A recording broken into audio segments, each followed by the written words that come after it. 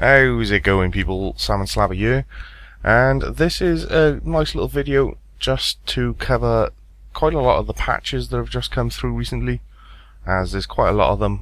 Most of the information is only in the forums though. They haven't really mentioned most of it on the front page, as well as some of the new stuff that's in game, like Triskelion treasures and the new Toolbelt system and the tweaks they've made, stuff like that. So nice bits of little information you may or may not have actually heard of. So I thought I'd throw this in. So starting off, a couple of days ago, you had Triskelion treasures was added to the game. And basically, for those of you who don't actually know, the Triskelion treasures addition to the game was an addition of the Triskelion key, which, when completed, will lead you to a cache of hidden stuff, and basically it'll give you nice new loot. It's kind of think of it as an add-on to clues is the best way to look at it. For this key you need to find 3 pieces of the Triskelion key found all around RS. It's normally found during high level activities, which typically require 80+. When you find all 3 of those pieces, you can combine them into a completed Triskell key, and when you've done that you can then use locate with the key, and you basically get given directions to the cache. And eventually when you find it, you can open it up and get your prize. The pieces of the Triskelion aren't actually tradable. It's very similar to clues, so you will have to find them on your own. Couple of activities you can get it from is killing most monsters that require 80+ Slayer, getting drops from the rare drop table, smithing mithril to rune ceremonial swords in the artisan's workshop with a score of at least 80% will get you them, harvesting a wishing well fruit, pickpocketing elves and dwarf traders, chopping elder trees, or elder evil trees should say, and you can also get them when hunting kingly ilpins. There's a bunch of other ways you can get it. That's basically just a nice little overview for you. So there's plenty of ways to do it, and basically once you crack open this chest you'll gain a bunch of items. They haven't listed them off so much. They've basically just said valuable ores, logs, gems, seeds, and as long as you're not already at your limit, an ancient effigy. So yeah, there's a chance of effigies through this Triskelion key. Additionally, there's new armor to be found inside. It's Dragonstone armor. Basically this brand new armor is kind of a mixture between rune and Dragonstone. It looks kind of funky. They do have pictures of it on the front page, although it is artwork, not in-game, so yeah, not quite sure what it looks like in-game yet. I haven't actually seen anyone with it. So basically this brand new set of armor is level 50 and it's hybrid gear. The only other hybrid gear that really comes to mind is, I think, accuracy and void. So yeah, it's nice to have something in between. On top of that, this Dragonstone armor is supposedly going to be usable by both free and members. So it is new high level gear for the free world as well. So all in all, it's not a bad update. It's kind of just adding a clue scroll, or another set of clue scrolls, I guess. It's kind of like a passive thing, exactly the same way you look at clues. Some people do them, some people don't, but if you do, then there's a chance of getting awesome stuff, and typically you'll just get your normal basic loot, which still is worth it, I guess, because you can make a few 100k each time, which is kind of nice. A bunch of other stuff along with that update. Basically they updated the Solomon store, which is kind of meh. They added the new XP lamps from the genie lamps. Some of you may have got pieces of it in drops and skilling and stuff. It's like the spout, the pot and the handle, I think it is. You've got to combine those 3 pieces and it'll make a lamp of a kind. There's 5 different kinds of lamps, and you can either use them straight there and then and it'll give you XP in one skill, and I think it's like 4 others, or you can wait until you've got one of each, combine them all together and get XP in every skill.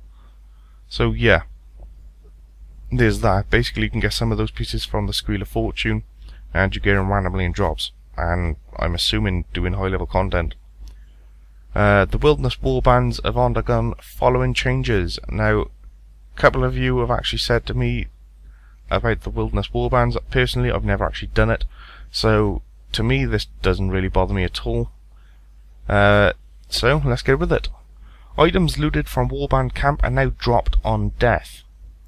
They can also be picked up by PKers. Players can still only acquire via camps or via PvP 75 per day. Players will lose any Warband items they currently hold in if they try to log into the wilderness. So basically, I'm assuming this was where people would add each other on their friends list so they could like insta join into different worlds to try and get more loot, things like that. This is basically to prevent that from people taking advantage of it, which, fair play. I'm sure many people are going to moan at, because people just like getting easy XP and easy items. I mean, who doesn't like it just getting handed to you? But all in all, I think that's a fairly fair update. They kind of balanced it out a little bit. Quirgers will now trade the items retrieved from a Warband camp for either XP as before or for 4K coins. Each camp now only has 1,000 lootable items, so first come first served, and the Warband events are now synchronized across all worlds, with one starting every 7 hours. So basically what this means is you won't just be able to do Warbands the entire day, I'm assuming. I honestly don't know. I never do Warbands. I've never done it. I haven't even gone up there to look. The next one is kind of annoying for me personally, because I was just trying to mess about with it as soon as this update came out, pretty much. Basically, AoE spells have been altered to function as they did previously. AoE spells now deal slightly less damage to non-main targets. Now, the reason why this is annoying is, at the moment, all I say annoying, it balances the game, to be totally honest. Basically, I could go up to Saradomin with basically an entire inventory of overloads, renewals, and super prayers, and just blood barrage the entire time, and I could stay up there for a ridiculously long time, which honestly just shouldn't even be possible. I mean, come on, it is a boss. So yeah, they've altered the AoE spells now, and basically your blood spells now heal 5% damage against main targets, same as before, and 3% against other targets, whereas it used to be 5%. So with a couple of enemies there on top, that's like an extra turmoil, soul split pretty much. So yeah, there you go. They've kind of lowered it down back to how it used to be, which is what they should do, really. Kind of annoying, but yeah, fair enough. Soul split has been altered the same way. You gain 10% damage dealt against main targets, same as before, and any other targets is 5%.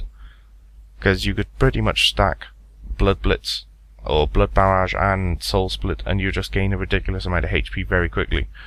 As you can see in the background, I'm doing it with just the main target, using Blitz and Soul Split, and my HP is going up pretty rapid. So you can imagine what it was like with Barrage. Additionally, coincidentally, as I was killing Saradomin that way, in line with the above update, that is the AoE spells, Commander Ziliana, also known as the Saradomin God Wars boss, has also undergone changes, surprise surprise. Commander Ziliana now becomes enraged if attacked consistently with blood spells. So yeah, no more camping Saradomin with blood barrage permanently, as I'm assuming enraged means their attack damage and stuff is just going to skyrocket and make it very hard to stay alive. Apparently they've also fixed a bug with Commander Ziliana not using her configured magical strength, and they've tweaked Commander Ziliana's defensive values and weaknesses. Now next up on the list is the brand new Toolbelt update and tweaks. Basically, for those of you who've never been in Dungeoneering, you can equip your tools in a tool belt exactly the same as you do in the overworld, except within Daemonheim you could put the top tier pick in and it would scale down to your level and you could still use it, and as soon as you reach the tier for the next grade of equipment, it would upgrade it automatically for you. Well, they've just changed this now, so it's now going to work global. At the moment you can only put bronze pick, bronze hatchet within your tool belt. Well, that's now changed. You can now put your dragon pick and your dragon hatchet in your tool belt, and same as before, they won't drop on death. So it'll save you an inventory spot / equipment slot, and if you happen to die with them on you, I don't know how you would, doing woodcutting or mining. But yeah, you'll actually now keep it. It'll be in your tool belt, which is actually quite nice. So they've chucked that in there. They're adding a few tweaks to the game as well, which I'll mention once I get a bit more info. But yeah, that is the Toolbelt update pretty much. They're taking how the Toolbelt works in Daemonheim and then throwing it into the overworld, which is kind of what they should have done as soon as they added it into Daemonheim. I'm like, come on, let's be fair. It's kind of needed. But yeah. Anywho, not so long ago, Jagex mentioned a brand new high score system, and there was a few questions about it. Not many people really knew about it, surprisingly enough. And basically they've got an FAQ in the forums, which I've now got up in front of me, so I'll read off some of the questions and some of the answers. So, will the High Scores Lite API be kept so clans can continue to use it to feed the various high score SIGs and lists? Yes, we're keeping this as is. We should hopefully be creating a new version for the seasonal scores as well. Will free-to-play be added back to the high scores? If not, why not? If so, how are we tackling bots skewing the scores? Unfortunately, we're not going to be adding free-to-play players back into the high scores. High scores, both the current and seasonal, will remain a members-only feature. We'll be keeping an eye on bot activity, but we'll ideally be aiming to create a seasonal high scores, which are more difficult to bot. Will the GE page be updated so it's more accessible or more accurate, etc.? Yes, the GE will be updated over time. Will there be any options to track XP games within date ranges to help players run competition with their clans, etc.? This isn't something we'll be supporting on launch, however we'll definitely be considering something like this in the future. And finally, are there any plans to have PvP records available such as wilderness kills, clan wars results, etc.? Yes, we're planning to launch with a PvP based seasonal high score.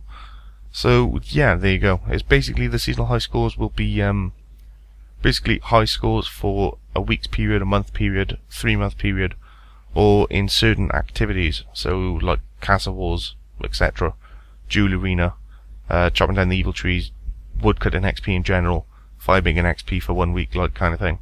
So yeah, that is the new high scores. It's kind of funky, and apparently they're gonna give rewards to whoever places on top of the seasonal high scores. So yeah, it's kind of cool. Get a little prize for being the best. Happy days. Can't really complain. So yeah, for the most part, that's pretty much it. There's a bunch of graphical updates and things as well, which I guess I can cover. It's not much really important, but it's just kind of tweaks that needed to be done. So let's start off with the graphical stuff then, shall we? The Saradomin sword will no longer display as the Saradomin God Sword. I don't know how many people noticed that, but you tend to see loads of people running around with it. So yeah, they've changed it now so they are actually different as they were meant to be. Pickaxes and hatchets are now resheathed after use. The Exquisite Halberd no longer stretches when performing certain animations. The Exquisite Mace and offhand version now sheath in the correct positions. The White Stag Bow no longer stretches. A small issue with the Stompy Boat's been fixed. Updated a cutscene in Love Story Quest to include the updated Carol's armor. The Fremennik Shipmaster's arm no longer has a jerky animation. Barbed Tail Harpoon has been prevented from showing twice when sheathed during fishing animations. A canopy on a willow tree near Seal's village has been fixed. Auras that make your eyes glow and now correctly show through a Grim Reaper hood on females. The colours of Saradomin Vambraces have been sorted out. Capes no longer intersect with Dagon High robes. Kale in the Bloodpact quest now holds the correct weapon. Professor Arbelknap in Perils of Ice Mountain cutscene has been updated. The chat head seen whilst wearing Carol's coif is now the player's head instead of Carol's chat head. Gnomes that appear at the end of a first resort have been updated. A hole that formed near Pop Portal has been filled in. Chompy bird hats no longer display different colours when changing gender. The Bone Guard in Anakra's Lament now transforms correctly. Silver and Iron Sickles appear correctly when wielded. No longer any dark patches on the Fire Cape in DirectX, and a Spider Rope can now be sheathed. Whew, quite a lot, oh my god. So, that's what I mean, it's kind of, meh. kind of items. Basic glitchy graphics, to be totally honest. Quest-wise, not a lot. Female trolls from Friendly Oil quest now hit for less. Apparently they was raping people, I don't know. Skills and minigames. The Stealing Creation reward interface now has the correct wear requirements listed. That would probably help, gotta be honest. And then other. Now this one's a bit controversial. There's one in here in particular that people are raging about on the high level forum. It's kind of funny, gotta be honest. But the Disruption Shield spell now functions correctly, because apparently before it wasn't. I don't know, personally, I don't actually have the spell, so I wouldn't even have noticed. Now this next one is the one everyone's moaning about, is players can now deposit raw fish from the tackle box into a deposit box by right clicking on the tackle box within a deposit box. They've also changed it so you can't store, well, you can't eat or take out your raw fish in the tackle box anywhere in the world anymore. Because basically that was the tactic used. You take that up to next and you can go solo next with it. Basically 1 imagery space equaled 30 raw food. And with a bunyip, that's 30 cooked food, pretty much. So yeah, that is the massive controversial thing. The tackle box has been nerfed, because quite frankly, the tackle box should never have had that option to begin with. It still holds 30 raw fish, but the only way to get them out of your box is to go to deposit box or your bank. So yeah, it makes sense. I mean, come on. 1 imagery spot, 30 food? Taking a piss a bit. You can't really complain that they fixed that. Come on. A small typo on the Ascended Signet 2 has been fixed. Small typo has been fixed in the History of the Order. Relic helmets can now be stored in the Dragon Keepsake box. Dying with metal fragments from God Emissary tasks no longer causes them to be unobtainable. The God War's ranged bodyguards now stay at ranged distance consistently. This ties in with the Bloodfire spells being nerfed and the AoE spells version of it being nerfed as well. Because basically you go up to God Wars, and because all 3 of the followers plus the God would kind of stack on top of each other in one spot, your Blood Barrage hits all 4, and that basically keeps you alive forever. And now they've changed it so the ranged enemies in God Wars stay at a distance, which kind of sorts the mages out, to be totally honest. But then I suppose you could always go stand next to the ranger. So yeah, I don't know. I have to test her out. Magic spells now check the base magic level rather than any boosted levels. The value of risk to wealth on the items kept on death interface has been corrected. The message you get when Krill Siratoth uses his prayer drain attacks being updated. The Jade Vine will no longer drop bones. Kind of makes sense, it is a plant. A spelling mistake with the XX Parrot transformation has been corrected. The examined text for Exquisite Shields has been sorted. Broken barrow weapons can no longer be added to Dragon Keepsake boxes. A debug message that was occurring when using a Pylord special move has been removed. Blank examines via right-clicking within Dungeoneering should no longer appear. That was annoying. Glad that's gone. The skill advance guides have been updated to remove magical staves from the attack sections. So yeah, there we go. That is pretty much every single little patch note I could possibly find. All those patches were on the 11th, so a couple of days ago. Pretty much the same day the Triskelion treasures and stuff came out. So yeah, that's pretty much everything. Not a lot else to talk about. That is pretty much every single patch note. I guess max wise? Yeah, why not? Throw in the max news for those of you who are actually still listening. So I got 99 Dungeoneering and Construction. That was the last max update. Since then, I did jump into Thieving, even though I did kind of moan immensely about it. I did do a bit of thieving.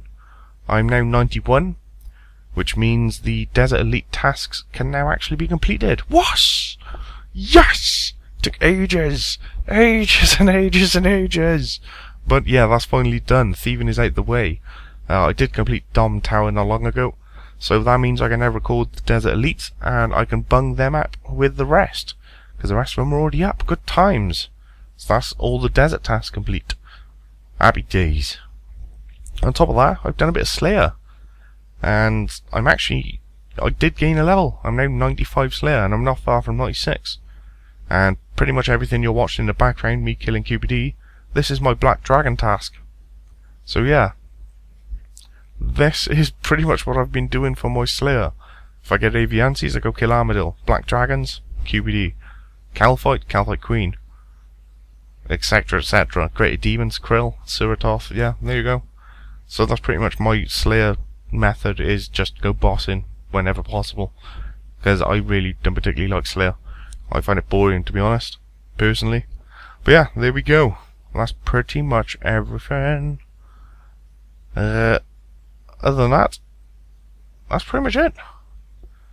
So that is pretty much everything you need to know for patch-wise over the past couple of weeks.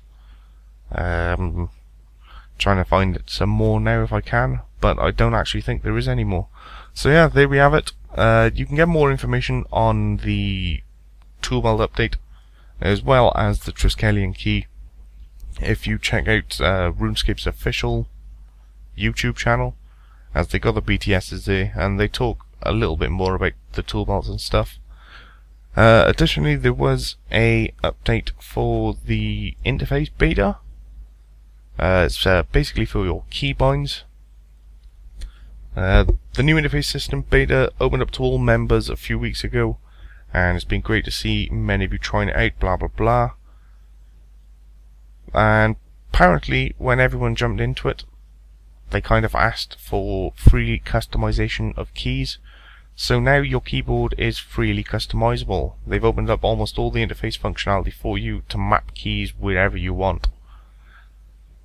Basically, this means you can open your backpack with B, for example, or access your prayer window with P, or home port with T.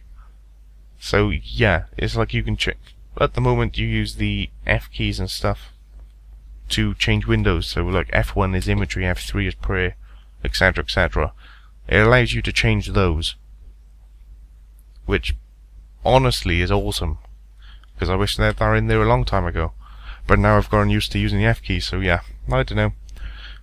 It is kind of nice to do though, because having some of them out of the way, I mean you could set F1 to imagery, F2 to prayer, F3 to your magic book, for example, because those are typically the three main ones you switch between. So yeah, I'm quite happy with it, gotta be said. Basically, to summarise, you now have a customizable loadout of keyboard shortcuts for the most common action interfaces.